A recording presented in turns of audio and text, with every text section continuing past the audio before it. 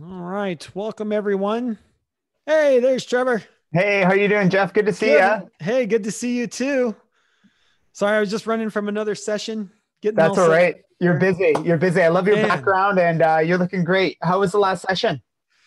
good. It's just a drop-in hour, but we've been in with teachers. Trisha and I have been with teachers since 8 o'clock this morning. Go, go, go. So Oh it's my gosh. I it's can tell good. you're standing up right now. You're not sitting, you're standing. No, no, yeah. This is the problem. When I got a standing desk, I didn't realize it meant standing all day. That wasn't, you know what I mean? And now There's no middle ground. there's no middle ground. And now, Yeah. yeah, now I Yeah. spent all day here. So it's just crazy. Well, thank you for being here. I'm so excited. And I was just in a session and I even cut this session short. I was like, but we got to go listen to Trevor. You're going to Oh, love thank you. this. Thank you. So I we got to head appreciate those over kind there. words. Yeah, I know Uh, any chance I could connect and share my passion for inquiry, but yeah. also, really similar context. We're West Coast and I feel like we're so closely connected. Although there's a border that divides us, it's always nice to connect with educators that are kind of somewhat local, right? So I appreciate the Yes. kind Okay. invite and the opportunity to share and speak and engage. Yeah. Yeah. Thanks. Thank you. Well, welcome everybody as you're getting ready. If this is your first time joining us here on a webinar, welcome. You're going to notice webinars are a little bit different than a Zoom meeting. You can't turn on your camera, which is a good and a bad thing. So you can be doing whatever you want to do. We can't see you doing it, which is great because we're after school hours and you can be listening to us or kind of sort of paying attention if you'd like, but you're going to want to focus in on what Trevor has to share today. I'm really excited about it. The chat is your place. That is a place for you to connect with each other. If you're over in the chat, I'd love to hear where you're coming from today. And please make sure down at the bottom, there's a little blue button that either says panelist or panelist and attendees. And if you would change that to panelist and attendees, I'm sorry, it's not defaulted that way. I can't figure out a way to make it default that way. That allows every one of us to see your messages. So if you will share with us where you're coming from, thank you for joining us. And we're going to get started here in about 5 minutes. So we've got a little bit of time, but if you can get set up over there, awesome. Tamlee coming from Connell. That's who I was just with. I was with Connell just a second ago. So it's great to see some of them pop over here as well. Oh, some more Connells. Oh, look at that. They're all coming over. It's great. I'll have a good time. I'm trying to see where Trisha's at too.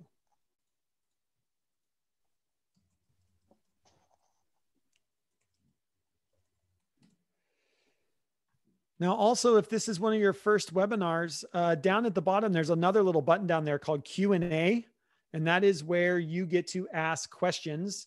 And then as Trevor's going through his stuff today, we will keep our questions over there. And as appropriate, we'll either bring them up to Trevor as he's going through his stuff, or we can keep them to the end and have Trevor do a little Q&A at the end. There's Trisha. Hi, Trisha. Hey, how are you doing? I'm doing well. Hey, Trisha. Good to meet you finally. Thanks for all your support and getting me here and everything you've done. It's greatly appreciated. Oh, thanks, Trevor. We're super happy to have you. And I'm so excited to have somebody coming in and talking about inquiry from a high school perspective, because I think a lot of the time, sometimes people are like, oh, inquiry, we know it's good for kids, but what about older students? Yeah, Would it yeah, work? the high school perspective. No, happy to share, and that's something that I speak to often. And I am a high school practitioner, and I'll speak about the scope of my work throughout our time together. But excited if there are secondary colleagues in attendance here or watching after the effect to Quite a few. specifically, speak with them and connect with them. And you're both in Canada. How great is that? Is that right, Trisha? You're in Canada? Yes, I am a newly permanent resident, so I'm not too far from you. I'm on Gabriola Island. Oh, how lucky are you? You're so fortunate. Yeah, so I'm on Vancouver Island. I'm in Victoria, and welcome. That's fantastic. Yeah. Thanks. Yeah, it's amazing. Now, like the big island feels like such a metropolis. Yeah, Now yeah. that I've been here, it's like, ooh, Get to go to lots the of big people. island today. That's right. Yeah. Yeah. Yeah. Well, it's a gorgeous island, Gabriola. All the Gulf Islands are spectacular. If you're a listener and you haven't visited kind of north of the border, the Gulf Islands, they're all spectacular. And as soon as this little pandemic thing goes away, we'd love to have you and, connect with you, whether it's a coffee or a hike or a mountain bike ride. It's a beautiful region to live and play in. So welcome, Trisha. Thanks, Trevor. Yeah. Awesome. And if you're just joining us over in the room over in the chat, please, if you can, make sure that little blue button down there where you're typing in your message says panelists and attendees. That way we can all take part in the conversation and start sharing our own understandings and things we have that we're trying in our classroom as Trevor is going through his material today. And also you're going to want to maybe open up that Q&A button. If you've never been in a webinar before, one of the cool features of a webinar that aren't in Zoom meetings is that we have this idea of a question and answer area where we can keep all of our questions together. And the cool part is you can thumbs up questions. So if you're over there in the Q&A section, I'm making sure I have that turned on. Yeah, you can upvote. So if somebody else puts a question in there and it's the same question that you have, feel free to give it an upvote. And I do want to mention, because Jeff, we had some questions about this last time. I know some participants felt like, okay, I've got a question. I've got to hold on to it. I don't want to put it in there while Trevor's still speaking. It's okay. Like Jeff and I are here to watch that, so he doesn't need to worry about it. And, now that it's almost 4 p.m., please don't feel like you have to bear the burden of that responsibility of retaining a question. You can put it in there. And then when the time is appropriate, we'll make sure that we discuss it. So there's no, I must wait until certain moment to put in that question. As they come up, it's great to just sort of see them because your question might inspire someone else's. Awesome. Yeah. All right. We've got about 2 minutes left here. A few more people coming in, which is fantastic. It's great to have you all join us here on what is it? Wednesday afternoon. Hump day. Yeah, we lose track of the days of the week right now. There's such busy times, such busy days, and I'm using my planner all the time. My phone is just my savior right now. I'm so thankful for any kind of organizational strategy. So if you have any tips or tricks, throw them in the chat. I need them. Life is busy. Yeah, I know. And you don't leave house, right? Like it's not like you're going to work, or I'm not anyways. I'm not going to work. So there's not even this routine. Like it'll all of a sudden, it'll be like 2.5 weeks and I haven't left the house. And I'm just like, what in the heck, Yeah. We almost need some new names for new days of the weeks. Cause I feel like, I don't know about you, but I feel like there's 9 days in the week now, not just 7. That's so true. What are those extra 2 days in the week? Like, how are you using that extra time? That is amazing. I want some of that. That's great. So anybody who's here who has a great suggestion for what we should call 2 more days of the week, please let us know. Yeah. Kathy is asking, are these recorded? Yes, they are recorded. We put them up on our website. It'll also be released as a podcast episode. If you're a podcast listener, we try to get the message out as far and wide as we can, which is always really great. Just one of the way that we like to give back to educators here and everywhere else. So that's awesome. Well, I think we're ready to get started. My clock just clicked 4 o'clock. And I want to honor your time and Trevor's time here as he's taking the time out of his busy schedule. I know he's just as busy as the rest of us. And so Trevor, with that, welcome to Reimagine Washington Ed and Shifting Schools. And here in the state of Washington, we appreciate you taking time to talk through this idea of inquiry instruction with us as we are in this remote / some of us are in hybrid AB schedules / how it is. So really excited to just hear your thoughts on this and where we go from here. So Trevor, thank you. Over to you, my friend. Thank you, Jeff. Thank you, Tricia. And thanks for monitoring that chat and the Q&A. Absolutely. Towards the end, my friends, will have some time and space to look at that. So please fully engage in the chat for us and the Q&A. And thank you for hosting me. Trevor, hi. So I wear multiple hats, and I'll share some of those hats with you here today so we can get to know each other better. One hat I wear is a teacher of inquiry. I teach high school here in Victoria, British Columbia, Canada. So just a little north from Washington State, of course. And I teach seniors, kind of juniors, seniors, English through an inquiry model, through an inquiry stance at a fantastic public school here called Oak Bay High School. And then I wear another hat, and that is as teacher of teachers. I'm so blessed and so fortunate to travel the world. And I say that with a big smile on my face because it's different now, but I'll speak to that throughout our time together as well. And I'm able to teach teachers how to implement inquiry-based learning with their kiddos and with their students in the K-12 setting. So although I'm a high school practitioner, I visit schools around the world from pre-K, kindies, the littles, as I like to call them, all the way up to the bigs that I left today. It's 4 p.m. here Pacific time, and I taught a 9 till 3 and came home, and welcome to my home. Yeah, I'm doing this good work from my office. And that's part of our pivot, back in March, as we all experienced with this global pandemic. Our school shut down right away.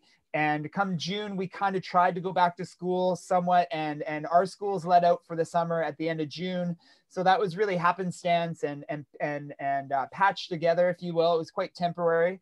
And now we're back, and I'm so fortunate here in British Columbia that our numbers are quite low and that we can go back to a relatively normal face-to-face experience. So, I have 2 classes a day. I have a morning class and an afternoon class, 2.5 hours roughly each.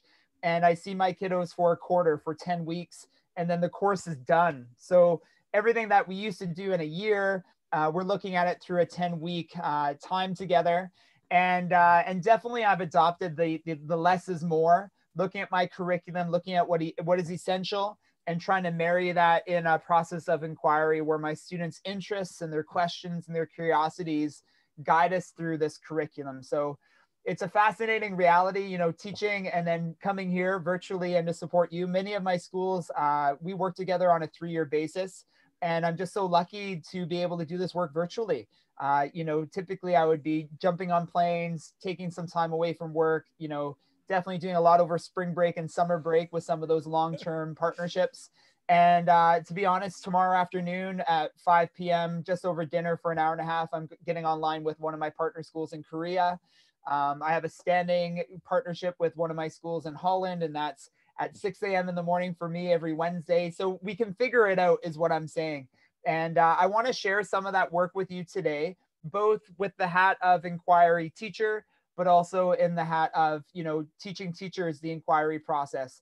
And this really is the beginning of an ongoing conversation. Inquiry isn't, the current trend. It's not something that we're easily going to implement in day one.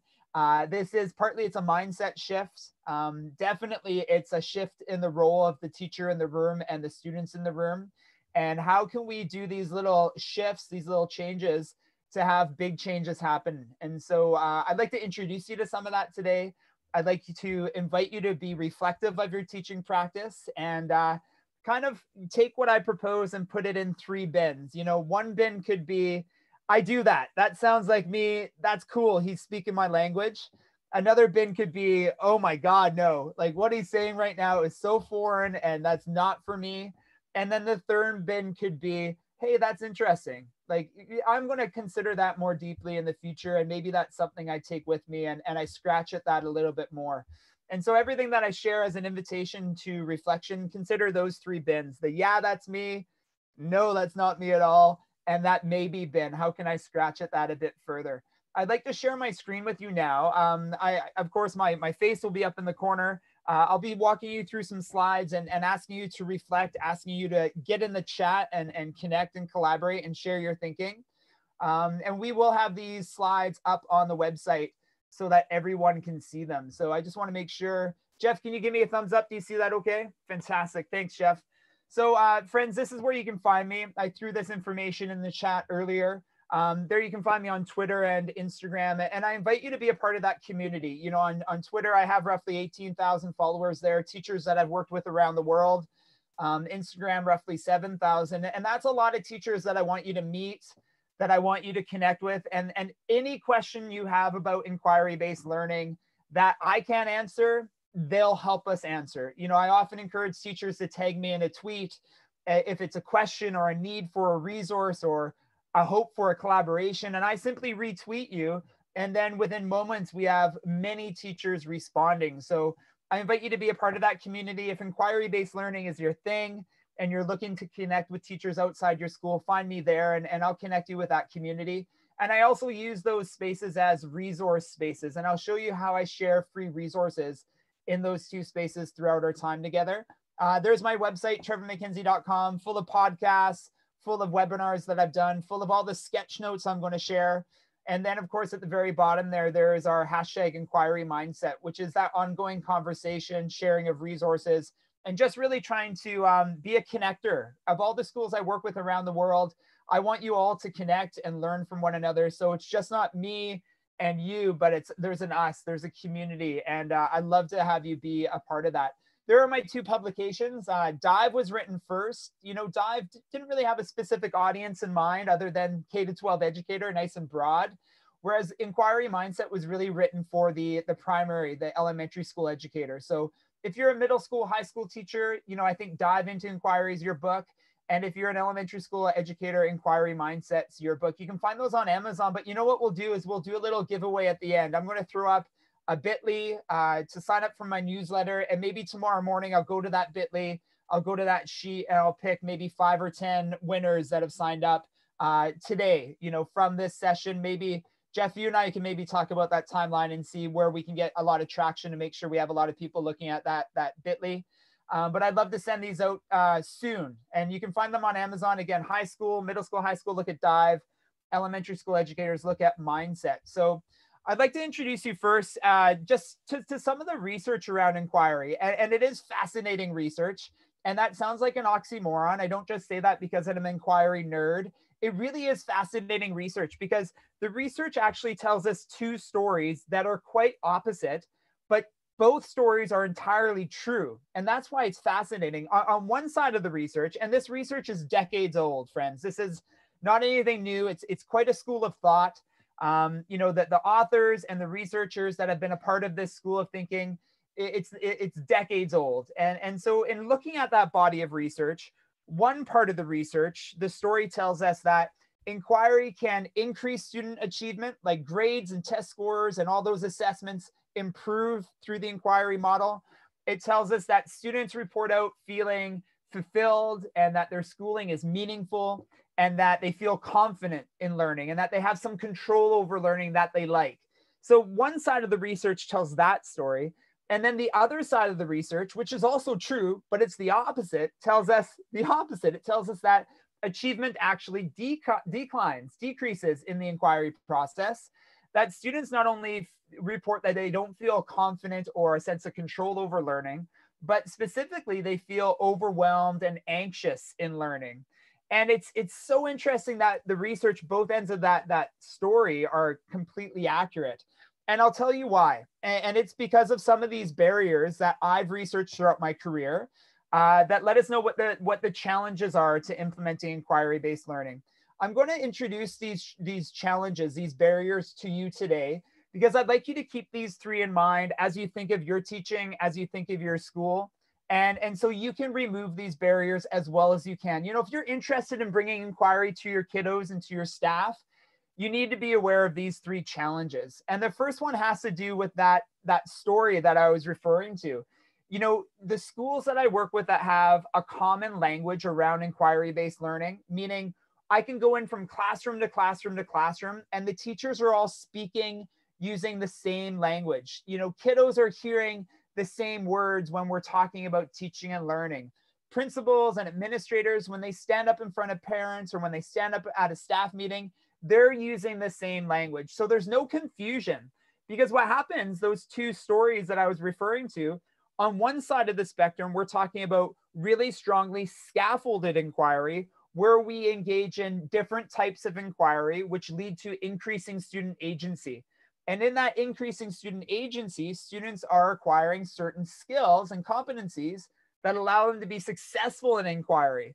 Whereas the other side is free inquiry, which is what we call kicking the kids into the deep end without those skills and without those competencies. And so that's how we can see those two sides of the research totally be accurate. One is scaffolded, that's the successful kind, and one isn't scaffolded, and that's the kind that we kick our kids into the deep end of free inquiry. So in order to make sure that we are on the right side of that story, we need to have that common language. I'm going to introduce you to some of that language today. I'm going to ask you to think currently right now, how's your language in inquiry? When I talk about inquiry, internally, are there a few words that come up in your head? Is there a process that you follow? If I asked you to write down some inquiry jargon, what would it be? And that would kind of let us know where you're at in terms of this specific challenge. The second challenge that the research tells us that is a barrier to implementing inquiry-based learning in the K-12 setting has to do with resources. The schools that I visit that are well stocked with books, you know, they have a PD library where they can go and they can find my books. They're behind me. But any inquiry books, as I mentioned, it's a rich school of thinking. And those libraries, those PD spaces in schools where teachers can go and sign out Ron Richart's Making Thinking Visible, for example, or Guy Claxon's Learning Power series, all of those books at the ready for teachers, those schools are more successfully implementing inquiry-based learning.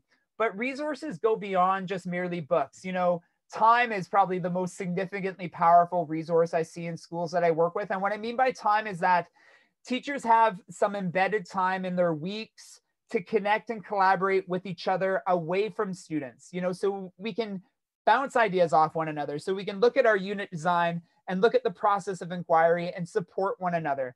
And that time resource is huge. You know, this webinar is a resource, digital resources, podcasts, webinars, getting on Twitter and actively engaging in those communities that I referenced earlier.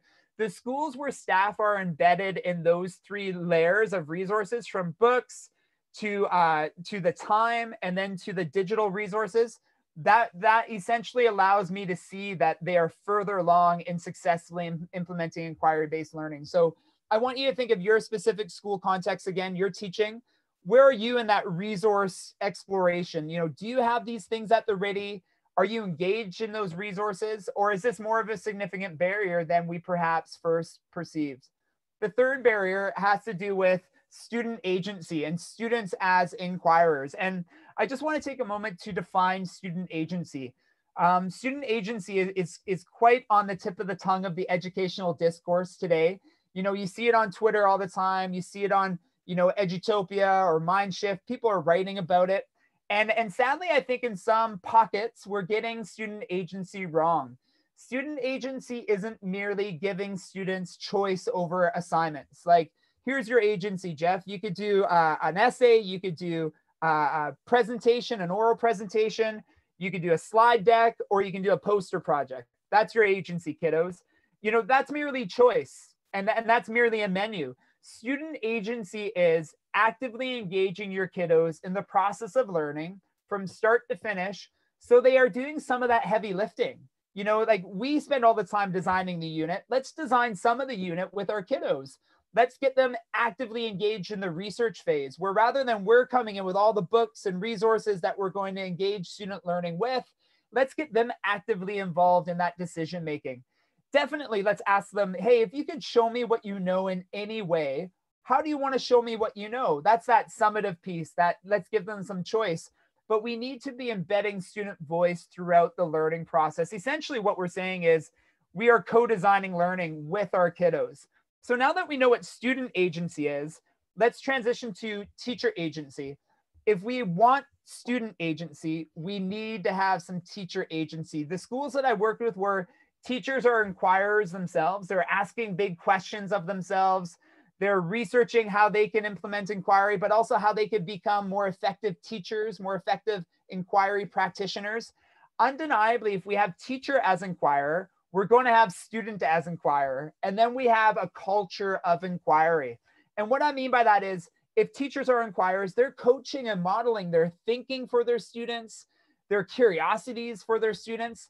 It's like they're living and breathing the existence they want for their kiddos. And it turns out that it's not just an assignment or a project, we're an inquiry school, because that's, you know, when we walk into this building, that's how we think, that's how we speak, that's how we question. So this third one's imperative. You know, if we want inquiry for our kiddos, we actually need to be inquirers ourselves, and that creates a culture of inquiry. The schools that I work with, as I referenced earlier, these aren't fast changes. These aren't, you know, let's drop these ingredients in a pan and fry them up, and by the end of the hour, you know, we're ready. This takes time. And part of that is the mind shift time. Part of this is, you know, that collaborative time. Let's come together and work together. And a lot of these changes happen gradually across several years. So I'd like you to consider throughout the rest of this time together, you know, what is one thing that you're going to take as a baby step towards bringing more inquiry to your practice? What's just one takeaway that you're going to put in that third pail, that third bucket, and you're going to consider doing that, implementing that, and thinking about that with some more intentionality in the coming days, not months, in the coming days? What is one thing you're going to take away today that could set you on this course of a 3-year journey where you're bringing more authentic inquiry to your practice. So that being said, just a little reflection in the chat. I think it'd be nice to have this go in the chat. Is of these 3 barriers, which are kind of green lights for you, which are non-issues, which is like something that you feel like, that's not keeping me back from doing inquiry-based learning at my school, which is a yellow, which is like, yeah, that's a barrier, you know, with a little bit of work, maybe we can remove that. And then which is a red, which is a significant barrier that is going to require some time and some planning and some thinking in order to remove that barrier. And if you could just maybe throw one of those 3, you know, whether it's a green light or a yellow light or a red light in the chat. And I'll pitch it over to Jeff just momentarily as people are jumping in the chat. And Jeff, I'm curious as to your experience. What stands out to you, you know, in terms of a red light, a yellow light, or a green light? Is there something that stands out to you as being a significant barrier, a somewhat barrier in your practice, or a green barrier, or not a barrier, I should say? Yeah. And I love that. You know, using a stoplight activity like this. I think the consistent language is something, and even Trish and I, again, have been doing trainings all day, and we've been talking about this idea of being consistent, not just in my classroom, but as a community. Are we consistent across grade levels? Are we consistent across school culture? What does that look like for us? So I see that as something that we're working towards. I think that's a yellow light right now. I think we're finding that as something that we're working for. I find a green light, and I'll just, not every school, but I think, you know, readily accessible and well-utilized resources. Most schools here in the state of Washington have pretty well stacked professional development libraries. The idea now that we know every teacher has a computer, so those digital resources, you know, if you can find them, if you know how to find them, they're out there. Yeah. To be able to do that. The time piece, of course, is always something, you know, the time to actually do that. And then that third one is, I think I love this idea. And I think this, to me, that's the one where, you know, especially the teacher as inquirer, and even Tricia wrote, you know, how often do learners see school leaders and teachers being curious? Mm-hmm. You know, where do we see that? Where do we show that Mm-hmm. as, you know, lead inquirers in our schools? Where is that? And that's one that I find is kind of a yellowish red. Yeah. I think Yeah. sometimes. Thanks, And Jeff. I think, yeah, you know, sorry, it's been, Tricia, go for it. Sorry. Oh, I was just going to say, you know, that issue, I think when you're in person is a little bit easier. You know, I've worked at schools where as a staff, we decided on the outside of our door, we were all going to have a consistent sign talking about what am I curious about right now? Like what's kind of an outside of academia hobby that I have? And students really responded to it. And what we also did as teachers is we listed, here's 2 or 3 questions to ask me about what I'm learning. And that sparked some great conversations. So I know in a remote learning context, figuring out how to kind of leave those breadcrumbs, you know, that I think that's okay. We have to pivot and think of new ways to do that. You know, Jeff, sorry, this is like the 5th time you've heard me talk about this today, is I think virtual backgrounds are a good way. Like, you know, the one that I use here, I always mix it up and I leave a different book that I'm reading. So again, if you're a language arts person, I think like, it's, you know, is it like you do that and then you're done? No, of course not. But I do think it's kind of a nice little way to say, hey, I'm a learner too. Yeah, I love that. I love that. Thank you both for sharing it. And going back to something that Jeff had said about that common language, you know, I really ask schools I work with to be like really critical about the language they use, right? Like one thing I see in a lot of schools that I visit is, you know, we value growth mindset. Like growth mindset is something we stand by. We want that to be instilled in all of our kiddos. And I lean into that one. I say, well, what do you mean by that? And what does that look like? Like, give me some synonyms for that so I can look for that when I go observe your staff teach. So when I'm going and watching your kiddos and learning, what should I be seeing? And then we really start to not only pick apart the language, but pick apart the behavior, right? Then we can get into, well, let's look at our assessment practice. Is our assessment practice a one and done? Like the kiddo handed it in, that's your mark, and the learning is done? Or is there opportunity to demonstrate growth mindset through our assessment practice? And our kiddos need more than growth mindset. Like the more words we have that are really intentional. You know, I love talking about buoyancy. I want buoyant learners. I want learners that can take a hit and bounce back up, right? Like get crashed by a wave and bounce back up. And I say that to them. And that's the other piece, Tricia, is let's draw the curtain back on our intentions for our kiddos and let them know that. Like I use these words with my students day in and day out. There's no, Wizard of Oz where Mr. MacKenzie is behind the curtain planning and orchestrating everything. No. I pull the curtain back and I say, the reason we're doing things right now the way we're doing them is because I'm hoping this intention comes out. The reason I'm giving you feedback right now on this learning is because I'm hoping you are becoming stronger in terms of resiliency and buoyancy and growth mindset. So I'm constantly making the connections with my kiddos. And again, it comes back to the importance of language, as Jeff had referred to. Like, language is critical and we need to map that out. We need to hash it out. And then we need to draw the curtain back as to why that's so important. We're going to transition a bit here, friends, and I'm not in the chat right now, but please, as we're going through the rest of the time together, I want you to consider how maybe these red light and yellow light specific reflections may change for you just with the introduction of a few resources and some of the conversations we're about to have. Definitely that language piece, if you consider that to be a red or a yellow, and I begin to introduce you to some language, or at the very least, introduce you to some resources that you can revisit, I wonder if that shifts for you. Also, I love the green light, yellow light, red light. Like, it's hanging in my classroom. And I ask students to consider getting in the yellow zone of learning often. Like, how is your learning right now? Is it red zone, yellow zone, or green zone? And if they're in the green zone, that's too easy. Like, I want to stretch them a little bit more. If they're too in the red, that's a little bit too challenging. I don't know unless I ask them. And so that symbol hangs in the corner of my room. I'm actually on the lookout for a real traffic light that actually will light up. But that's something that we've cut out and I refer to it often. And so if you were to visit my class, you would see that symbol as a reflection tool to kind of guide where we're at now and where we need to go to next, like moment to moment in learning. So I encourage you to adopt some of how we're talking about inquiry to bring it to your classroom. I love this sketch note. A hallmark of my work in implementing inquiry with kiddos and with teachers is through the power of imagery. I've got an amazing co-author that has produced mostly all of our sketch notes, but this one is from Sylvia Duckworth. And Sylvia Duckworth is a retired French immersion teacher from Toronto, Canada. She is a prolific sketch noter. If you Google image search Sylvia Duckworth, you'll see her body of work. It is fantastic. And Sylvia and I collaborated on this one about 5-6 years ago. And I asked Sylvia to help me document in a sketch note all of the things I see when I visit teachers teach. So one way I support schools is I visit the teachers actually in their classroom. They invite me in, they give me an inquiry lesson, and they say, give me some feedback. And after the session, after I've observed them and taken notes and gotten into the learning with the kiddos and the teacher, we have a good chat about how things went. And over the course of years, these are the things I see surface in those classrooms that I visit. Now, it should be said that all 10 of these don't surface in a single lesson. That would be impossible. These surface across several lessons. So, if I were to visit Trisha teach, a grade 8 class, I would see all of these surface maybe across a week or maybe across 5 lessons. I should see all of this occur across time.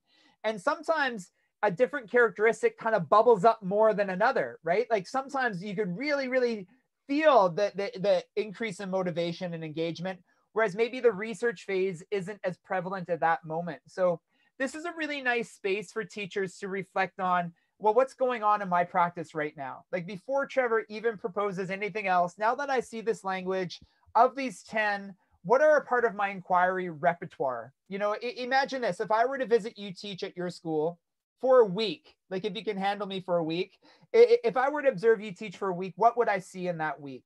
And I'd like you to consider even doing a little diagnostic. Like I've got my notebook right beside me here. I've got my pen. If you have something similar, please use it. And write down 1 through 10, which are a part of your current repertoire. And, if I were to do this activity at a school with an entire staff, let's imagine like pre-COVID, we have 80 teachers in a gym and I'm walking you through this sketch note. I would ask every teacher to write down on a sticky note a number that represents one of these characteristics. And then we would post all those sticky notes on one wall, as many as each of you represent. So what we have on one wall is kind of a diagnostic, like 1 through 10, what do we do as a staff here that is aligned with this language? And me in the room, I'm looking for any holes in those columns of sticky notes, right? Like let's say we have a whole bunch of 1s and a whole bunch of 2s and 3s, but we've got like no 6s.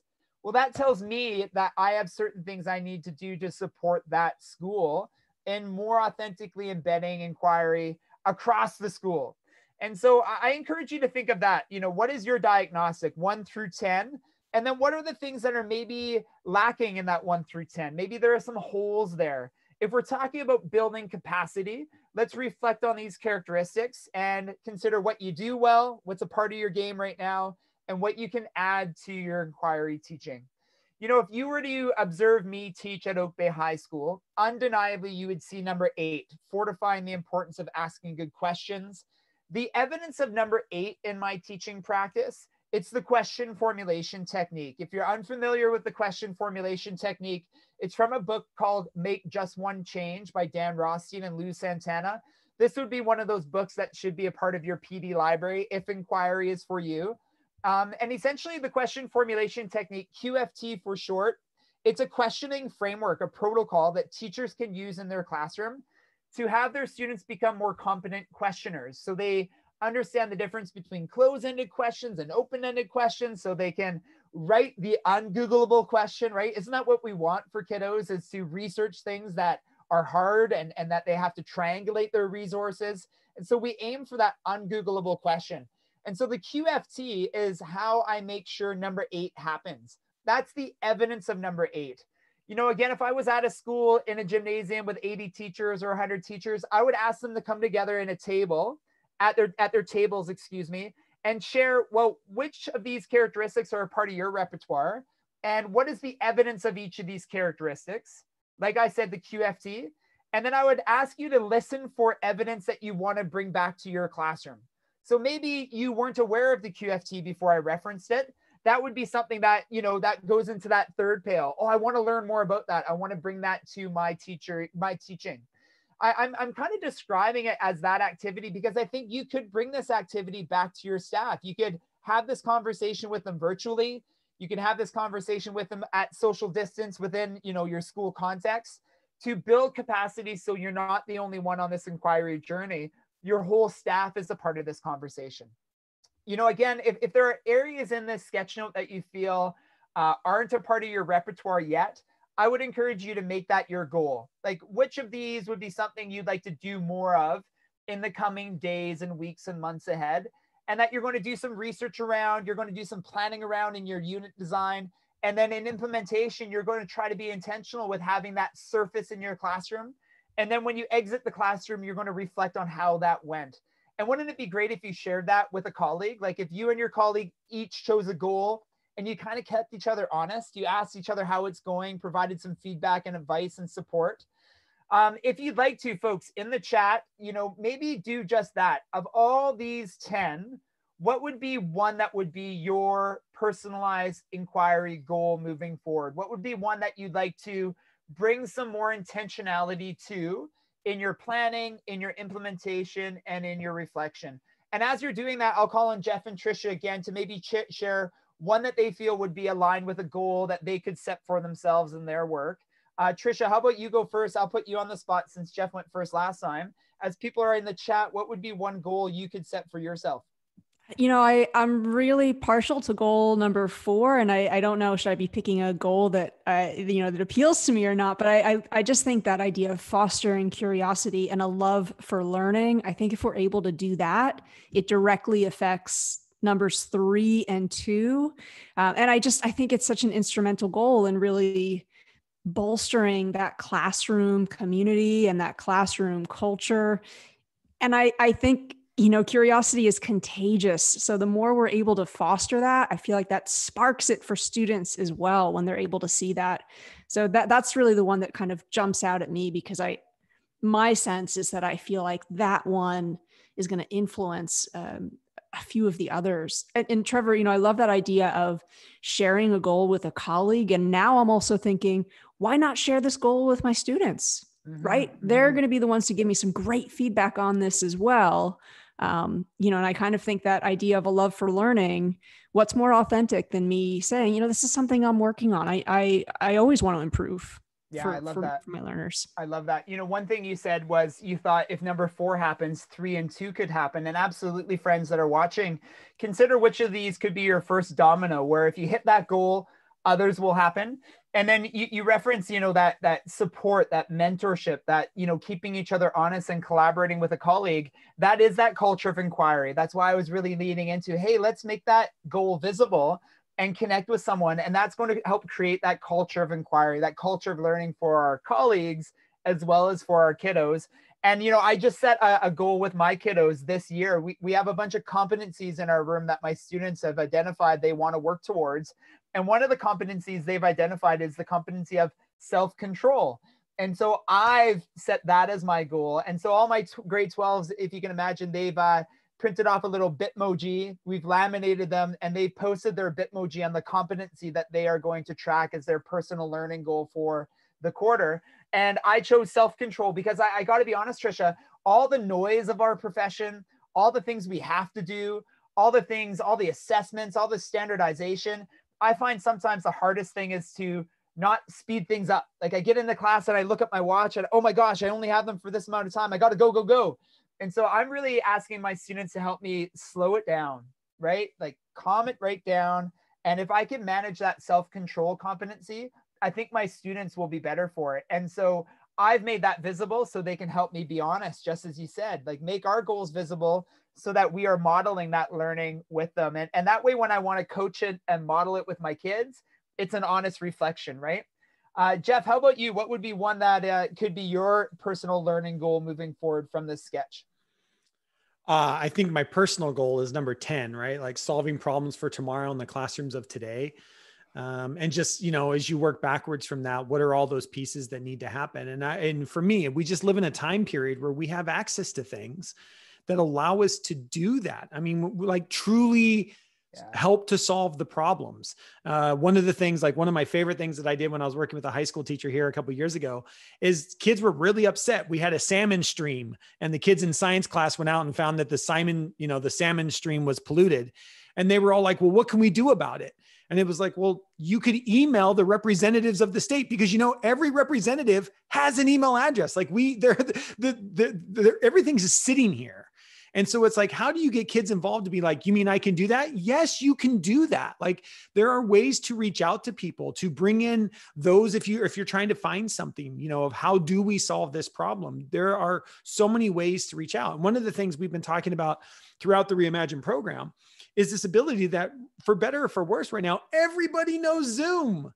So everybody in the world, not just like us, but like everybody in the world knows Zoom and everybody's, knows how to log in and get here. And so who are you inviting into your classroom to help kids understand what are the problems of tomorrow and how do we start solving those today? Yeah, I love that. And, oftentimes teachers feel a little overwhelmed with number 10, because it kind of drives home this notion that these problems are massive and these problems are too big for kiddos. And these problems are, they're the problems of tomorrow for a reason. We don't necessarily know them yet. And I really encourage teachers to look at number 10 through the lens of authenticity, like keep it real. And Jeff, you referenced that story of the salmon, like that local stream, like that is a local, authentic context. Like keep it real, look local, and make sure it's authentic. Anything in your curriculum, whether it's a math concept or a historical event in history class, social studies, look at it through the lens of your context, like make it authentic, have it be connected to something that is tangible for the kiddos. Whatever the math concept is, where do we see it in the world around us? And it's not this nuanced, like, weird nebulous connection. It's no. That concept is right there. And that authenticity is going to drive home things like the curiosity factor, the motivation and engagement factor. It's going to empower student voice because as they connect to those stakeholders, like you referenced, Jeff, that is them driving the learning car, so to speak. So I encourage teachers to think of number 10, also in the vein of just keep it real. What's the local authentic context? And then maybe we can go, more nationwide or globally. Sustainability is a massive concept, isn't it? It can be quite overwhelming when you look at the global challenges around sustainability. How can we look at it through the local context? So that big idea comes to life through something really real for our kiddos. So all of these sketch notes, go ahead, Jeff, you were going to say something. I was just gonna say in the chat, number 9 seems one that a lot of teachers are really grabbing onto. Can you maybe talk about that a little bit? This idea of enabling students to take ownership. What do you see around that? Yeah, so that's a great question. You know, an underpinning of the inquiry classroom is we're partners with our students. We are co-designers and co-constructors of many things. And so to hit number 9 out of the park, I encourage you to co-design something with your students. And you can co-design many things, but what we're doing is we're including their voice with something we know we want to get to, and we're coming to that place together. So you can co-design class expectations. Obviously, many teachers do this, don't we? You know, what does a great learning environment look like, kiddos? I want you to get into groups of 3 and spill out all your thoughts, either in a breakout room or face-to-face on a piece of paper, and tell me, what does a really good learning room look like? And the things that they miss, because we know there are some things that have to happen to have good learning happen in a class. The things that don't come up from their conversations, I suggest or I add in. And so eventually what we do is we get to one master doc that is a co-design list of how we operate in a classroom. You know, that's a pretty simple example. You know, I love to co-design my assessment tools, my rubrics, especially the rubrics that are mandated from my government agency, right? Like we all have standardized assessments we have to give our kids. I'm thinking of, you know, an essay rubric, for example, as an English teacher. I never just come in and hand that rubric over to my kids and say, this is how I'm going to grade you kiddos. I always bring in that rubric and I put it on my desk and I walk them through a co-design activity. I say, what does a great essay have in it? Again, get into those groups of 3 and spill out all your ideas that a good essay should have. And maybe even I write some language on the board that I'm hoping they use in their conversation. Things like thesis statement or word choice or tone or, you know, citations or quotation use, etc., because I want to make sure that their language is actually accurate. It's getting them to the rubric that I have on my desk, but they're getting to that rubric by me sharing what they already know, their prior knowledge. You know, again, I walk through the room and I listen for things. Ron Richard likes to say, vigorously listen, like lean into it and make connections across the room. You can hold up a conversation and say, hey kiddos, I'm seeing Jeff and Trish over here in their group. They're talking about word choice. Does anybody else have word choice? Does it sound like something you should add to yours too?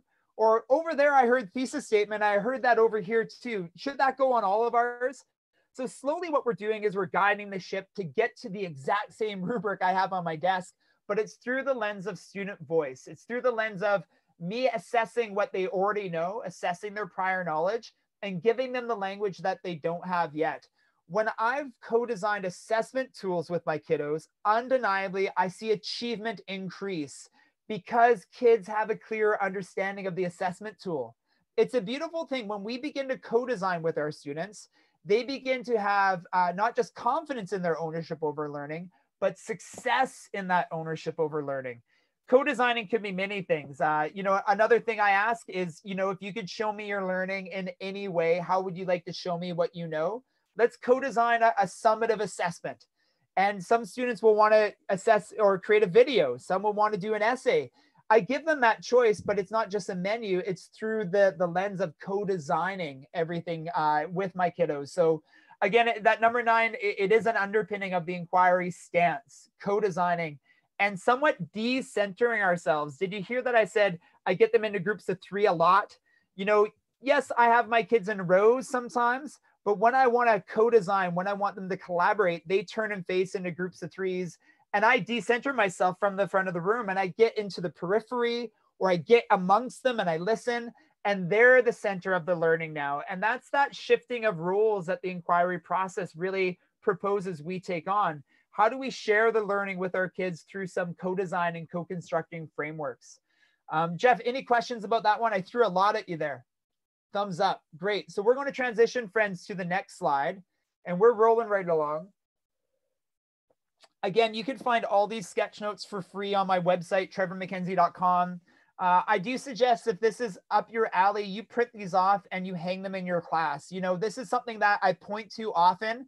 And in my classrooms, we start the year in structured inquiry and we slowly transition through these different types.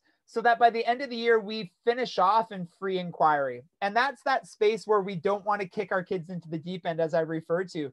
We want to scaffold through the year so that slowly they're nurturing those competencies that are going to allow them to be successful with that agency over learning. Competencies are important in inquiry, as they should be in any classroom now. And, 21st century learning skills, collaboration, communication, creativity, critical thinking. The competencies that I just mentioned allow students to get ready for these different types of inquiry. Teachers who are new to inquiry, students who are new to inquiry, I always suggest we start in the shallow end. Let's get into the swimming pool of inquiry where all students are exploring one question that I've designed, an overarching, ungoogleable question. I've selected all the resources, and so I can kind of coach them and model how I got those resources and why I chose those resources, where I found them. And then all of my students in that structured inquiry side are doing the same summative assessment. And so some of the summative assessments that I structure in at that shallow end are the ones I have to do, are the ones that are in my curriculum, or the ones that I know are later on in the year they're going to get tested on. So this isn't, inquiry isn't an either or. We can't do our curriculum and not do inquiry, or we're doing inquiry but not our curriculum. We need to weave those together. And it's going to be through this scaffolding where we slowly begin to kind of reimagine our curriculum through the lens of these 4 types. I challenge you to consider looking at your curriculum. Where in your curriculum do you feel like there could be more student agency, more of the guided or free side in your curriculum? And where in your curriculum is there less agility, less space to maneuver? So you want to maybe have those curricular standards be presented in a structured inquiry or controlled inquiry framework. This is a unit planning kind of framework, isn't it? Looking at your unit design, I would say, well, which of your units that you're planning to roll out fall under these 4 categories? Teachers who are new to this, I often ask them to reflect in inquiry experiences in the past. Where have you been in the pool and how did it go? And I often hear from teachers, oh, I went to the deep end because I thought the deep end would be best for kids. And it was a bit of a mess. It was a hot mess express. Kids were overwhelmed. I was overwhelmed.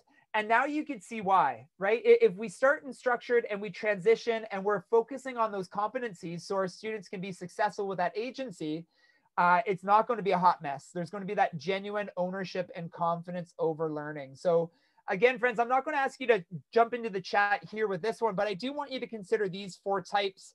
Where have you had experience and how did it go? And now seeing these 4 types, what would you do differently? And these 4 types are the scaffolding that lead to that positive side of the research narrative that I was sharing earlier. If we want achievement to increase, students to feel confident and successful with that control over learning, we have to go through this scaffolding to get it. If we just kick our kids into the deep end, the other side of the narrative happens where achievement decreases and they feel overwhelmed and anxious. Jeff, I'll pitch it to you briefly before we transition. Anything strike you from this sketch note? That's a broad question, but I just wanted to see your thoughts currently. Yeah, no, I love the layout of this and really thinking through like what is best for me. And I was just sharing in the chat, as a 4th grade teacher, I have failed big time jumping into the free inquiry end without having that scaffolding in place, where you're actually helping kids get to the deep end, where you think you can just say, hey, choose your topic around X, Y, and Z and go. And, this whole idea, especially, that was really the way I was taught to teach in the late 90s when I came out of college. And to really take a step back and look at the structures that are in place. And what we talk about a lot here in Reimagine is this idea of being highly structured, loosely organized. And really what you're talking about is the structure that needs to be in place. And it's a gradual release of responsibility, but the structure, even in free inquiry, the structure is still important. You've got to have a structure around the way that you tackle a problem, tackle a question, tackle a project. There are these systems that we do every day just in life that we can bring into this. But the structure, no matter where you are on the spectrum, the structure is, to me, in my mind, the most important part, however you set that up. No, you're absolutely right. In my first book, Dive in Inquiry, I write about the free inquiry proposal. And in Canada, we have this amazing TV show. It's called Dragon's Den. And as you guys do down there, you steal all of our best shows and you come up with a better American version. And so your version is Shark Tank, right? And it's when that, budding entrepreneur comes on and the entrepreneur pitches to the successful business people their model. They want investment. And so, I've taken that and my students do a free inquiry pitch where we sit down one-on-one and they have 6 steps that they're going to speak to. And if they speak eloquently enough and broadly enough to all of those organizational pieces of that structure that you're referring to, Jeff, they get a thumbs up. If they have some things they need to tweak, they get that feedback, and then they go back and they make those revisions. And that's what that successful agency free inquiry experience is going to look like is, do they have their ducks in a row? Are they following that structure so that with that agency, we can still ensure that they're going to have a successful outcome and so that they don't feel overwhelmed. And of course, to get them ready for that agency free inquiry, we've nurtured those competencies. Like I referenced collaboration, right? You can't be successful in free inquiry without being a strong collaborator. Communication, critical thinking, creativity, all of these competencies come to the forefront of the free inquiry end of the pool. And we structure those and we teach to those and we nurture those throughout the other sides of the pool. So when we get there, the kiddos are going to be most successful. I'm going to transition through a few more slides, and I'm not going to speak too deeply on each of these, but I want to introduce you to more of that language, more of the resources that you can find for free at trevormackenzie.com.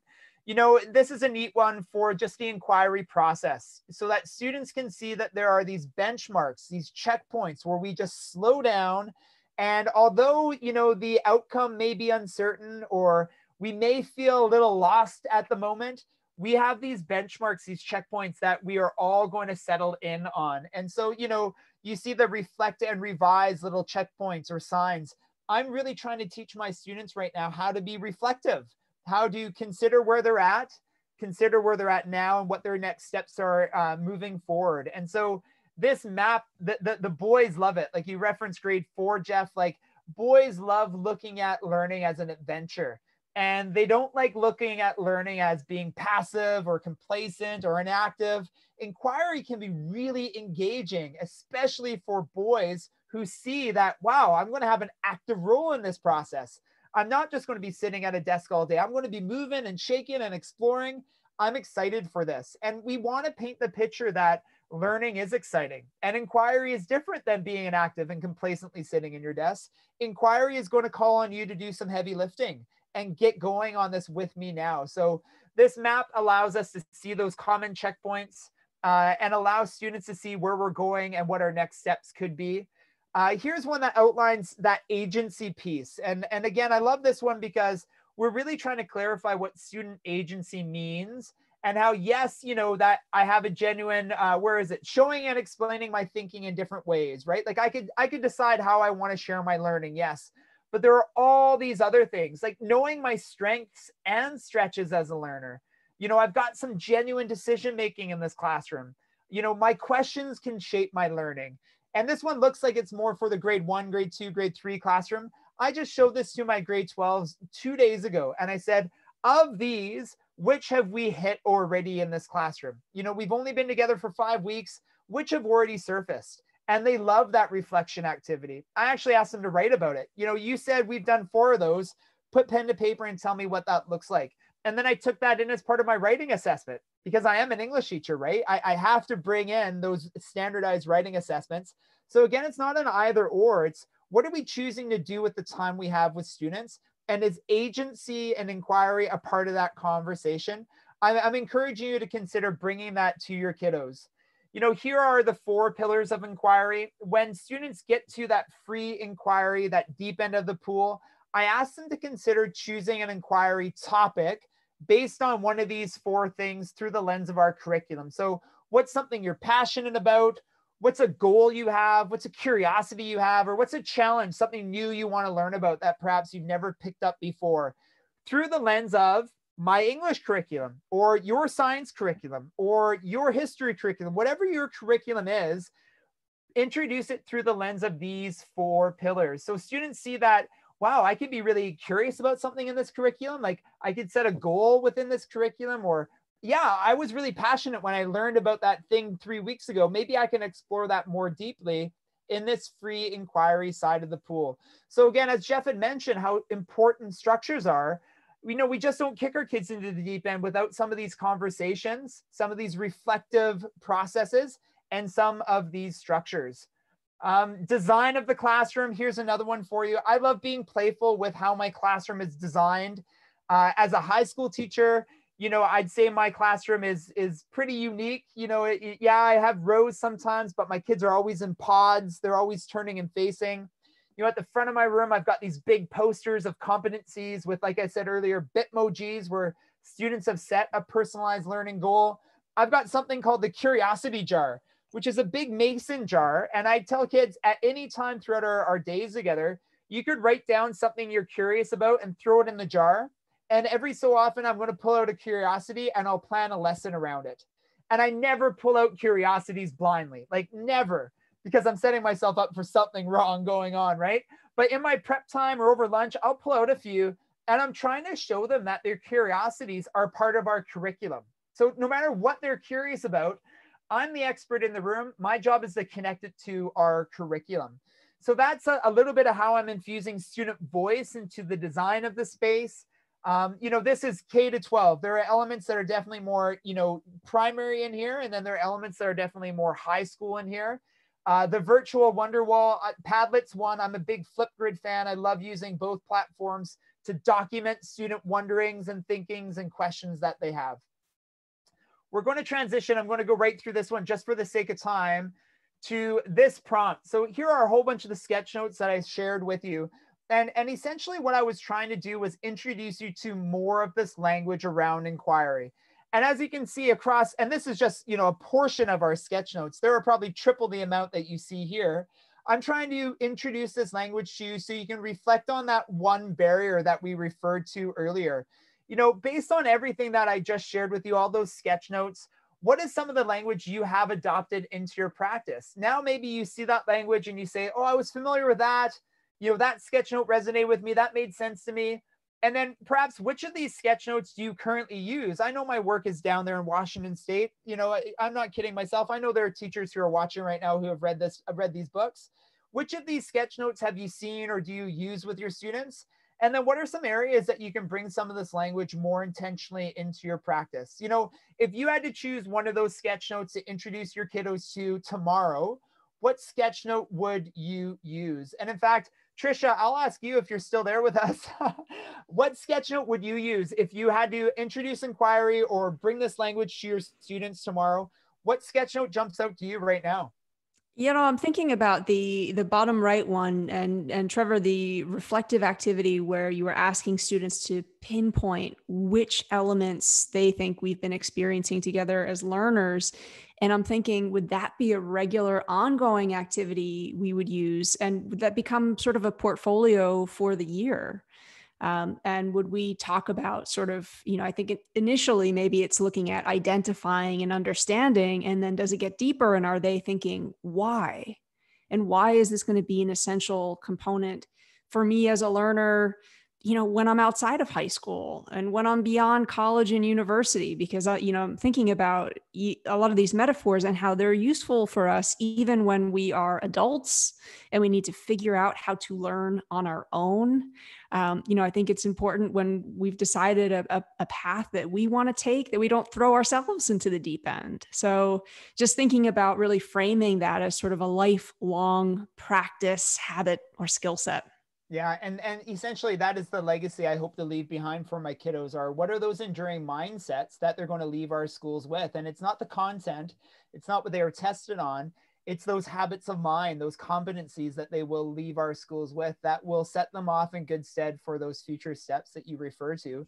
That is something that I did as a co-design experience with my students this year. I said, what are those competencies you want to explore together in this class? If we agree that there are certain employable skills, if you will, that are more relevant today than they were 20 years ago, well, let's make those part of what we do in this classroom. And my kiddos identified 7. And like I said, I have them up in large icons at the front of the room. And now when we talk about inquiry or when we talk about what we're reading or when we talk about how we're researching, we're constantly connecting it to these enduring mindsets and habits that we're hoping students are sharpening. And again, it's a goal they've set for themselves. I haven't said, you have to work on the critical thinking because you're not good at that. This is something that they have said, I want to explore that. I want to commit myself to that. I'm willing to do that. And that engagement is, it's everything. Like, that's when you know you have the meeting out of the palm of your hand, right? Jeff, I'll pitch it over to you. Is there one sketch note that jumps out to you right now? I think the one I love the activity you did, and the one that you shared just a couple of days ago with your students around this idea of reflecting, right? And getting kids to put pen to paper and really be thinking about, who am I as a learner? How am I going through this process? I love that idea. And to your point, you're an ELA teacher, and ta-da, there it is. And it's kids really working on the metacognitive side of things. I think we were talking about this earlier today with a group of teachers, Trisha and I were, that when we feel like that, what you were talking about earlier is like, we get this idea that I've got to speed up, right? That I'm behind. Yeah. And when we get into that mindset, one of the first things that drops off of a teacher's plate is the idea of reflection and metacognition, because it takes time. And so we push it aside to cover more content. And yet that is what I like to call closing the loop, right? You have to do that in order to close the learning loop before you can move forward. So I just love that idea of reflection. Yeah, reflection is a muscle we need to flex in learning. I love thinking routines. Again, I referenced Ron Richard a couple times. One thinking routine I love is, I used to think that, and now I think this. And I love it, that reflection. Where was your learning yesterday or a week ago or a month ago? Let's look at that portfolio and talk about it. And then tell me how your thinking has changed. We do a lot of co-assessment, self-assessment in my classroom. And I love to use a 3-point scale. Like a 3, I got it. I'm good. Like I'm strong in this area. I feel confident. Maybe there's a little bit of room to grow, but I'm pretty darn good. 2 is so, I know my next steps and I know I can get to a 3. And 1 is, as we like to call, meh, like, no good. And I write those 3 numbers on the board, and I ask students to self-assess whatever it is we're learning about, whatever the work is or wherever the learning is. Give yourself a 3, a 2, or a 1. Then give that document, whatever we're doing, to a peer and ask them to do the same thing, 3, 2, 1. Then compare your numbers and see if they are different. And then see if your thinking has changed. And some of my kiddos say the most amazing things, like, I used to think I was a 2 because, and then they look at the rubric, they look at the language, and they talk about why they thought the assessment was this. And then they say, but my friend over here assessed me and he thought I was a 3, and now my thinking is this. And then they go deeper into the rubric. It's like a Jedi mind trick, right? It's like, I spend 10 minutes on a thinking routine, getting you to do some hard work on your learning, and this is what comes out. Like, why do I need the test when they've just documented their understanding in such a beautifully engaging and articulate way? So I do think thinking routines are the things that we spend a little bit of class time doing that have great bang for our buck. Like, talk about enduring mindsets. Some of those thinking routines are really, really powerful. I want to introduce you to another one before we transition. Jeff, how are we doing for time? Can you give me a heads up before you'd like me to close off shop for the Q&A? Yeah, we're all right. If you, maybe another 5 minutes or so. Perfect. That's excellent. Thank you. So this is another piece of the inquiry process. It's called a provocation. And provocations are things we bring into the classroom to spark that wonderment in our students, right? We can bring in videos or artifacts or GIFs. I say GIF, you say GIF, we can still be friends. You can bring in, a striking photograph or image. Field trips are provocations. When we take our kids into nature, we see that light go off. And so provocations are things that are highly planned and intentional. And the purpose is to have our curriculum come to life for our kiddos. So our curriculum isn't something we cover. Like, we got to get through this. We got to go. It's something we explore and we discover through the lens of a provocation. And I want to share with you just a few simple provocations. And I'm going to share with you a thinking routine that I use when I introduce a provocation. So let's say you're in my class, you're at your desk, and I say, kiddos, I'm going to show you a provocation right now. It's a little video, it's a GIF, and I'm going to ask you to write down 3 things. So the first thing I want you to write down is, what do you notice? Write down all your noticings as you're looking at this provocation. The second question is, what do you wonder? What questions do you have? What are you curious about when you see this provocation? And the third one is, what do you know? Like, write down any prior knowledge or anything that you know in your gut you're seeing there. So I'll show you one provocation here. Oh, and it's not my Instagram, but this is where I house provocations, friends. Go to my Instagram, find me way up here at the top. I'm curating provocations. I post one a week, pretty consistently. Find the provocations I'm sharing at my Instagram. But here's one provocation that I shared out. It's a math provocation. No, it's not a black screen, but have a look at this GIF. And something's happening here. And so I would ask students, what do you notice? Write down all your noticings. And they would say things like, well, I noticed that as more of the dots are being added, there's a pattern and it looks like there's a rhythm, there's a consistency. You know, what do you wonder? Well, how is this happening? Is this timed? Are the intervals all the same? Are they going to stop? And then the what do you know is, well, maybe they know something about this. Like maybe they know the math here. Maybe they know the geometry here. Maybe they know the language here. So before I even get into the mathematical concept, I'm exploring that concept through the lens of trying to spark their curiosity. So imagine this, they document that thinking. What do you notice? What do you wonder? What do you know? And then for the next week, I do some teaching and some learning should happen, right? And then after that week, I show them this provocation again. And I say, what do you notice? What do you wonder? What do you know? Those two documents should be drastically different if my teaching impacted their learning. You know what I mean? Like the language they use in the second document and that thinking routine should be quite different than the first one that I sparked their curiosity in. So provocations should have legs. They should have shelf life so that you could revisit them later on after some learning has occurred. Here's another one. I love this one. I often ask my students the same thing. What do you notice? And so this isn't math. This is maybe biology. I notice that these are fish. They're moving together. I notice that it looks like they're going to the bottom of the ocean and they're doing something down there. I notice that although they're not one fish, they're kind of behaving like one fish. And then the what do you wonder is, well, why are they behaving this way? What are they doing at the bottom of the ocean? I notice they're all kind of taking turns getting to the bottom of the ocean, but what are they doing? And then what do you know? There's going to be one student who says something like, well, I know that's not a group of fish, that's a school of fish. I know that the reason they're behaving this way is because when they behave as a unit, they appear bigger to predators. And so predators are less likely to attack them. Maybe one amazing kid says, I have a hunch that they're going to the bottom of the ocean to eat and they're taking turns eating. Like, how neat is that? So before I even look at biology, before I even introduce the fish that we're going to dissect, right? I hook them through the lens of curiosity. And this is a beautiful one, isn't it? Like, you know, think of a student who in that moment, they give you that wow face. Like, you know, you have them captured through a provocation. I chose this provocation because it's in our curriculum, right? I'm choosing the provocations because I'm looking at our curriculum thinking, how can I have our curriculum come to life? This is another cool provocation. This is a competency of critical thinking or creativity. This is a good one for creativity. And I often show my kids this one because they anticipate the mouse is going to go through the maze and something is going to happen. But what actually happens, it's totally different. So kids would say, well, I think the mouse is going to go through the maze, and they see the mouse actually climbs up. And this is where all the kids laugh. They're like, ha, that's awesome. And, you know, if I value competencies and dispositions in my classroom, I need to value the students who do this kind of thing in the classroom, right? Those creative kids who think outside the box, who kind of are a little bit, you know, the anarchists, but you want to value that. And you want to show them that that competency, that behavior is actually something that we want to harness and we want to sharpen and we want to hone. So, you know, provocations could be curricular focused or they could be competency focused.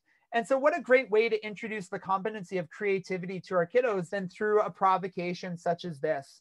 Again, the thinking routine. What do you notice? What do you wonder? What do you know?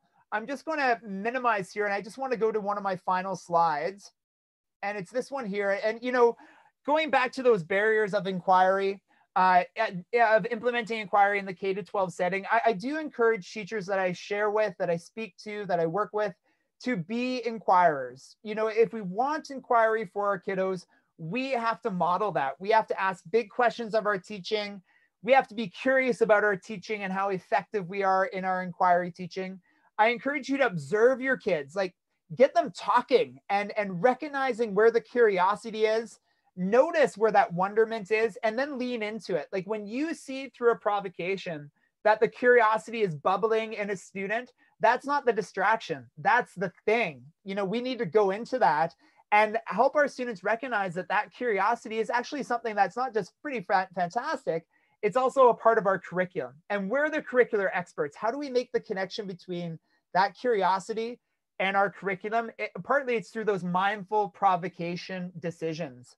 So lastly here, just my final contact info. I know I threw it in the chat earlier. Find me online, Twitter, Instagram, and my website. And Jeff, I'll minimize my screen here. We'll come back to gallery view. There we go. And I'm coming back to you here. How's that look on your side, Jeff? Perfect. You're muted. Looks great. There we are. Yeah, it looks really good. Yeah, thank you so much. I just put your contact information in the chat again. We'll make sure it's also in the podcast and everything when people, if they can reach out to you. We do have, there is one question over in the Q&A, and it's, and I love this question as a librarian. So Megan left this question. She said, I'm a K-12 librarian and I'd like to help my teachers do inquiry with their students. Where might I start as a librarian? Where would you recommend? So first of all, teacher librarians are inquiry allies. They're superheroes in our school. I don't just mean that because I'm stroking your ego. I utilize my librarians so much. I've seen some really successful things done in two ways. Obviously, that research phase and helping students sharpen that research phase and that skill set, and creating a research scope and sequence across our school. So at grade 4, the research skills look like this, but by the time they're in grade 7, those research skills should look like this. So every teacher, when a student comes into their room, knows what research skills are coming into the room. So that's one kind of overarching way teacher librarians can support inquiry in schools. Another way, to be quite honest, is, and I'm only saying this because I've witnessed it done by amazing teacher librarians, is teacher librarians just take the kids and say to the teachers, watch me, like observe me. I'm going to lead this lesson. I'm going to model this questioning technique or this provocation or, you know, this reflection exercise on student agency. And you just sit back, Jeff, you just watch me do what I do. And, you know, we can talk about it later. And you know what that does for Jeff or that colleague who's watching? It's like, oh, that's how it's done. I could do that without the teacher librarian next time. And then that's that capacity. The teacher, the next time they roll out that unit or that experience, they've watched it happen. They can do it after. And then maybe they come for you for something else. Like, you know, that questioning technique was great. Could you help me with that authentic piece thing that, you know, that you were referring to? Can I watch you do that? You know, when we make things easier for our teachers, they come knocking on your door. I've also seen teacher librarians create provocations for different classrooms. Like, oh, Jeff, I know you're working on biology. I've got this great provocation for you. Can I show it to you? And Jeff's either going to say like, yeah, or he's going to say, can you just teach it for me? Can I just watch you do that? And either way is a win, right? So if we can make it easier for our staff to bring this work in, it's in those three capacities, making the research phase easier. So all those kiddos that are coming into our classrooms have a common skill set and we all know what's coming. Teach for teachers and have them model for you, and then create some resources for them so they can do this hard work, this good work in their classroom. So that's a great question, Jeff. I'm glad that that was raised in the chat, in the Q&A. Yeah. The other one I was just wondering, like you talk a lot about, and I love the idea of using provocations. I'm huge into that as well. And you showed a couple animated GIFs, and like one of the things that springs to mind for me is like using something like Google Earth. Like kids can travel the world, and you can zoom kids into an island or to a coast or to a river, or like, you know, and really start to ask questions around what do you see? What do you notice? What do you want to know about an area? Are there other resources that are just simple, the go-tos for you? Oh God, well, like I'm in my office here and I had this hanging and you know, this is a beautiful Maori mask. Can you guys see that? Like, isn't that gorgeous? That's gorgeous. And this would be like an artifact that I would bring to school and I would place it down at a table and I'd say, what do you notice? What do you wonder? What do you know? And I'd encourage kids pre-COVID to come up and touch it and like feel the grain, feel the carving, you know, even smell it, right? Like really investigate. You know, one symbol I have in my classroom is a magnifying glass. And I look corny as heck, I gotta say, but I hold it up and I say, let's get critical here. Let's get investigative. I want you to be inquisitive. And I want you to really be interrogative of what you're seeing here and what your thinking is when you're touching this. And so artifacts are great. Like I've got a closet full of stuff that looks like junk, but it's not junk. They're the really rich things that you can bring in. You know, I utilize social media all the time for provocations. Like I'll throw out a tweet and I'll say, anybody got a provocation for this concept of identity or equity or, you know, social injustice? And before I know it, someone's given me something amazing. You know, I just saw someone tweet out something, and it's actually out of Washington State. It's called The Before Project. Have you guys seen this film, The Before Project? No. Boom. It's amazing. It's like a 30-minute short film documentary where the interviewer is interviewing kiddos. It's their last day of grade 6. And he's asking them, how are you feeling? Like, how is life? And they're great questions, open-ended questions. And it really portrays, you know, the diversity of the kids of which we work with and we serve. And it really, as a parent, my mind was blown. As an educator, my mind was blown. And that was something that I tweeted out maybe a week ago. I said, I'm looking for something to help me build empathy with my grade 12s. And this guy said, watch this short film, because your grade 12s are going to look at themselves as 11-year-olds, grade 6s, and say, wow, how far I've come, or maybe how far I haven't come. And so, you know, social media is just a fantastic one. That one was called The Before Project. It's free. You Google it. The short film is right there on their website. And I'm also a big Flipgrid fan. Jeff, you heard me reference Flipgrid.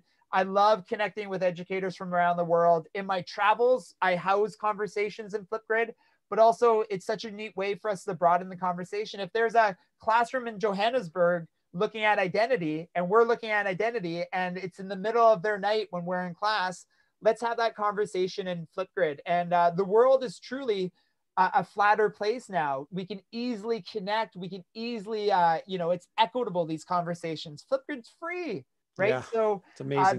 Google Earth is one. I love the G Suite whole family talk about equity. But yeah, Google Earth is another one. I'm glad you brought that one up, Jeff. Yeah, cool. Trisha, anything from you?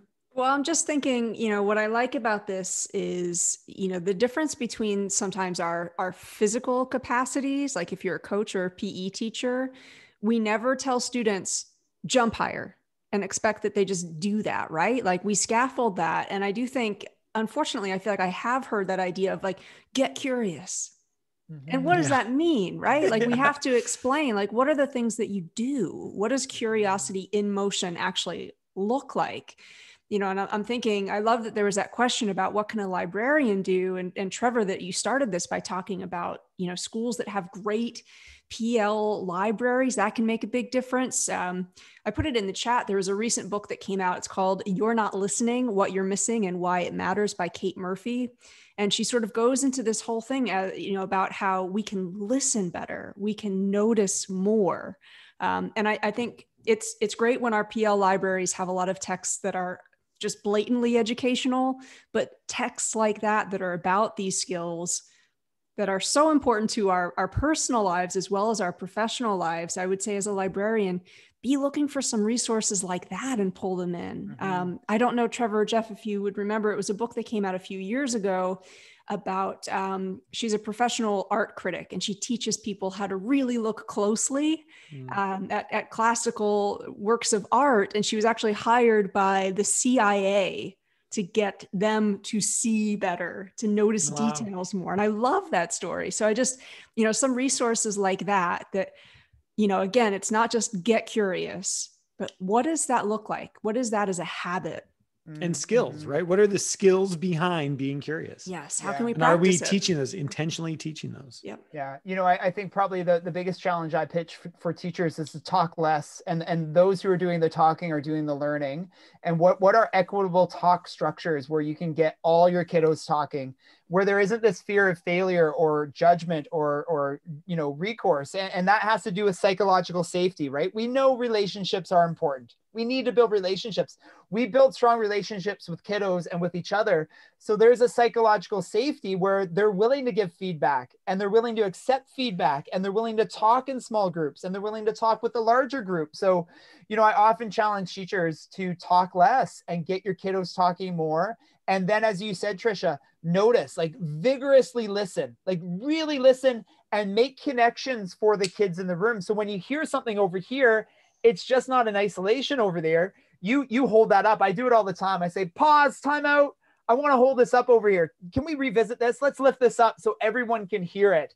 And so the kiddos start to get that DOK level 4, that synthesis, that connection, because I'm modeling it and I'm coaching it with them. So the language we use is really, really important. And then how we spend time decentering ourselves and talking less to get our kids talking more. That's a huge challenge, but that would be one I hope all of us put in that third pail. Like, I want to take that away. I want to scratch at that a little bit more. I'm going to try to do that more in the coming weeks and months.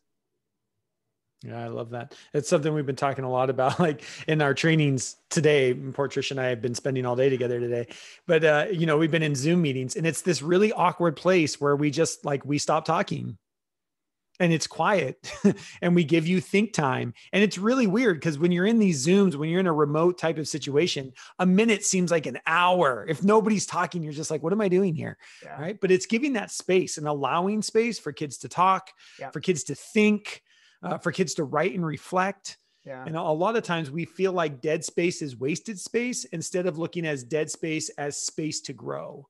Yeah. You know, two things come to mind, Jeff, really quick. One is, you know, if we value that, we need to say that to kids. Like, I value thinking. And so thinking looks like and sounds like and feels like this. So when it happens, that's what I'm hoping for. I value that. This will be a culture of thinking, a culture of learning, and not a culture of performing. Performances are important. We need to perform in class every so often. We need to put our best foot forward. But I want this to be a culture of thinking and a culture of learning. So I encourage teachers, if that interests you, if that's a value you hold, make it apparent to your kiddos so they see how the behavior that is happening is actually, wow, this is thinking. Like, this silence is thinking. And then the second part that you were referring to, Jeff, and I just got to go back. What was it? You were talking about the coaching, the thinking. Oh, I forget. It'll come back to me. I'm sorry. But, you know, if we want it, we need to coach it. And if we want the thinking, we need to give them some space. Oh, that's what it was. You know, how often do we have calm in class? Like, you referenced to that calm space in a Zoom where we just shut up for a minute, right? How often do we have calm in class where kids can just think? And not only is that good for self-regulation and finding that kind of compass, like centering yourself, but also some really good thinking happens in calmness. You know, I do some of my best thinking over a cup of coffee at 5 a.m. or when I'm lying in bed in that like trance zone, when I'm about to fall asleep. Like, think of when you're most calm and think about how everything's kind of, you know, quiet, but the connections are being made. And sadly, I don't think schools are built around calm. Sadly, I think schools are built around, you know, bells and noise, and the bell goes and everyone moves. And if we can present some time and space with our kiddos, some time and space where we can have them settle into calm and settle into thinking, and then reflect, hey, how did that go? Was that worthwhile, kiddos? Was that worthwhile, staff? Should we do more of that? Should we do less of that? Consider that piece of calm that you were demonstrating in your Zooms today, Jeff. Just like, I'm going to be quiet here for a minute. Let's see what happens. Oh, I wish I'd do a better job of demonstrating it. She's amazing at it. She does it all the time and sets up all these structures. I think you're being too generous. I think you're great at it too, Jeff. But, you know, it reminds me, and if there's anybody in the session who is a music teacher, maybe you'll know the name of this. But, you know, again, pre-COVID, a few years ago, there was a symphony, I want to say it was in New York, and they decided they were going to do this experiment with their concerts where they said, folks are going to come in. You've got to get rid of your devices. We're actually going to have you put them in a locker. You're going to sit down. They turned out the lights. There was no noise. You couldn't see anything. It was complete darkness. And they sat there for 40 minutes, complete just sensory deprivation. And then the concert began. Wow. And they had people talking about just how much more dynamic that experience was. You know, and I know we're not going to have our kids sit in the dark for 40 minutes. You know, how can we, again, just sort of, again, give them those breaks, that psychological safety piece? I think there's a part of making sure that there is some calmness. There is just some pause, right? Like it sets a pace, I think, where learning can really happen. And now more than ever, I think students need to just have that moment to catch their breath and then get back into it. Yeah, that's the provocation right there. To be honest, Trisha, like what you described with that symphony, I want to show that to my kids. Like, I don't know if there's a video, 5 to 10 minute video, but let's watch that And then what did you notice? What did you wonder? What do you know? And then talk about calm after that. Like, what a great lead into that conversation. Everything you described. And I don't know if you were intentional with that, but you were laying the table for our learning by describing that provocation. And Jeff and I were like, wow, that is great. We were in it. Awesome. And so that is the provocation to these big ideas. And it's through collaboration like this where these provocations kind of surface for us. So I'm thankful you raised that one for me. I'm going to do some digging and bring that to my kiddos in the next few days. I want to say the New Yorker did a big piece on it, and they had some people talk about how they found the first like 10 or 15 minutes of it were like agonizingly difficult. Yeah. And a lot of people saying like, I had not actually been separated from my device for that period of time in years. And I thought that was really interesting too. Yeah, that's fascinating. That's fascinating. Trevor, thank you so much for spending time with us. I know you are a busy man, and much like me, you're probably really excited that you're not traveling all the time, but there's a little part of you that misses it. You miss not going out and being in different places. I'm feeling that way too. Part of me is loving spending time at home, but there's another part of me that's like, oh my gosh, I'm starting to itch for travel, which is an interesting place to be. So I appreciate you taking time out. I know you're busy as well, and being here with us and giving us some things to think about. Again, all of the ways that you can reach out and find Trevor's stuff. I've put a direct link to where you can download those school posters on his website as well, along with his Twitter account, Instagram account, where you can follow and find more stuff. So Trevor, thank you so much again for being here, for sharing your knowledge with us. Check out the books, and we will find a way to get that bit.ly link out to people. Let's do that. I was just going to say, Jeff, after this, I'm going to send you something, and we'll get that out, and we'll leave it up for a span of time rather than just right here, right now. I know there are so many educators who are going to watch this after the fact. So if we can leave it up, that would be great. And, I have a kind request. Can we do a photo? I'm going to do a screenshot of a photo. Can we do like a wave? I'm not going to shake my hand so that's really wavy, but thank you so much. I'm going to do another one.